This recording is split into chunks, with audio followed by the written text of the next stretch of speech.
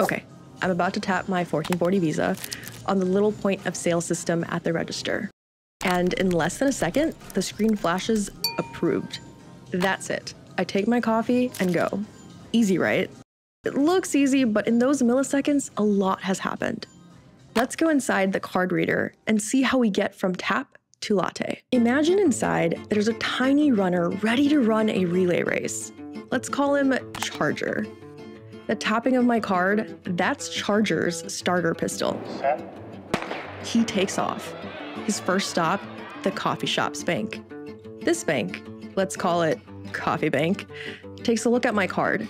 It has a Visa logo on it. So it tells Charger, run to Visa. They'll tell you what to do next. And so Charger takes off again at the speed of light, heading toward Visa. Now this is one of the first things you need to know. Visa is not a bank. It's a network that connects different banks.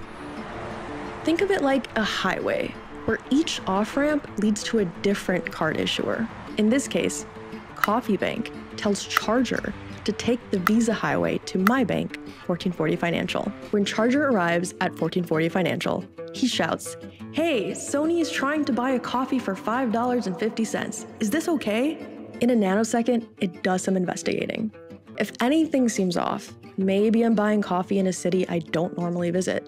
My bank might flag the purchase for fraud. But today, everything looks fine. And so, just like that, poor Charger bolts all the way back to the coffee shop. And just as the clock is about to strike 1 second since Charger took off, he hands the green flag to the coffee shop cash register. And at that exact moment, the screen flashes approved. I pick up my coffee and walk out the door. But get this, no actual money has moved yet.